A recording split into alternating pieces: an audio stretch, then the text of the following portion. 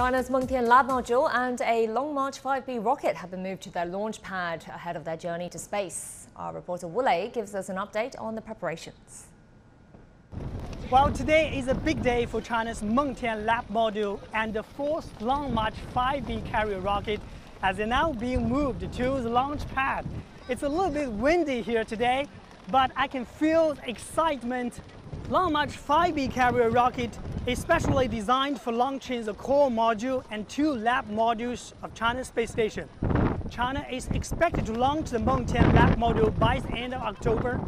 This is the second lab module in China's space station, in which many microgravity scientific experiments are set to be carried out. This July, China's Mengtian lab module was also launched from here, the Wenchang spacecraft launch site.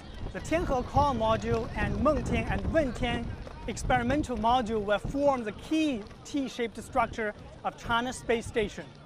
I can see hundreds of space engineers and fans come to see the rocket off, and they are taking photos and celebrating this exciting moment. And after years of preparation and hard work, I can feel their excitement.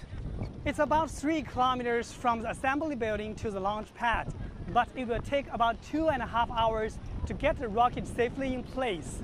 After the rocket arrives at the launch pad, the rotating platforms on both sides of the tower will encircle it for final checks, fueling, and preparation. And I will be here reporting and witnessing this historical moment for China's space program. Wule, CGTN, Wenchang spacecraft launch site.